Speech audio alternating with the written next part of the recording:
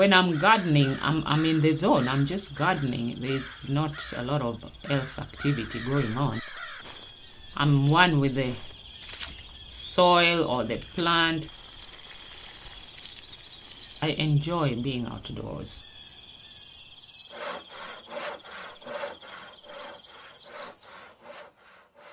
I started my garden in 2014. Started with 7 trees. I got some peaches, I got some plum trees, I got pomegranate, apple trees. Within the year, I collected a few citrus trees. Ooh, 6 years later, my garden is beautiful. The trees have matured.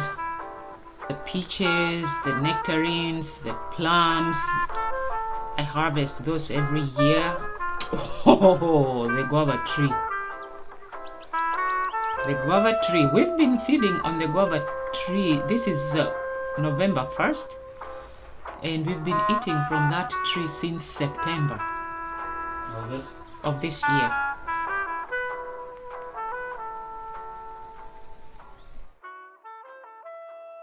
So I do the seasonal stuff like tomatoes. I usually put mine in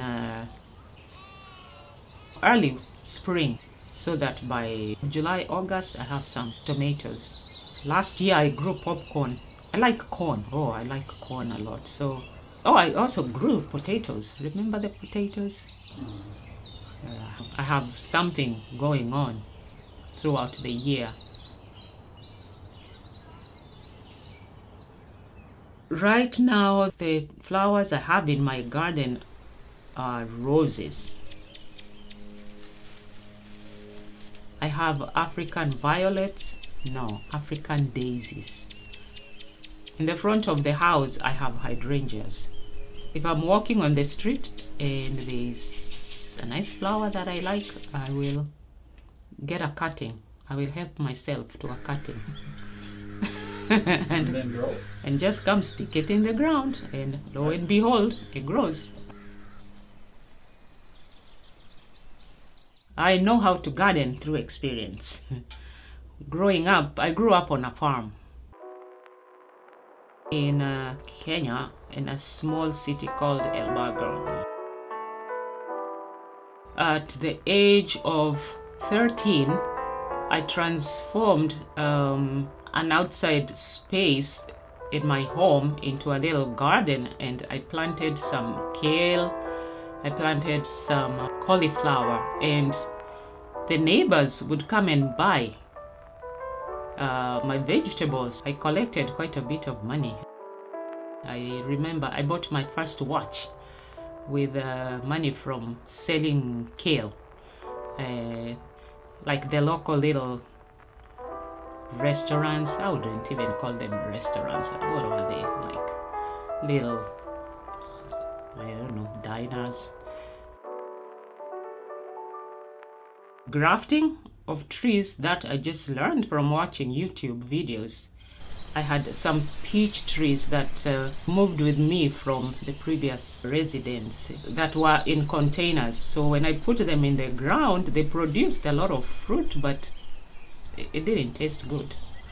So by watching YouTube, I learned that I can change my fruit because the trees are already established. I could graft new scions onto them for the fruits that I liked. So that's what I did. I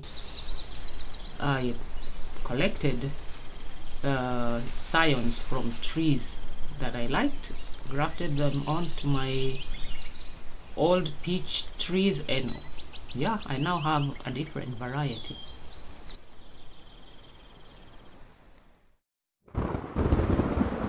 If there was a food crisis, I believe I can easily live off of my garden, because the kind of food I grow is so varied. Right now, I just remembered I have a ton of butternut squash.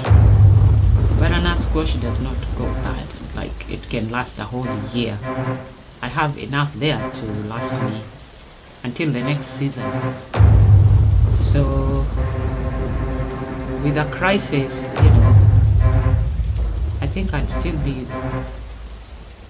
pretty much well fed. For how long did you work at Pete? I'd say for quite a bit. The thing is, it would be different because you only get certain types of food during different seasons. So I guess we'll just have to adapt and eat what is available. If it's guava, well, that's what you get fed. If it's squash, that's what you eat. But there's always something growing. There's always something growing. There's not a time I've gone to my garden and not been able to pick something to eat.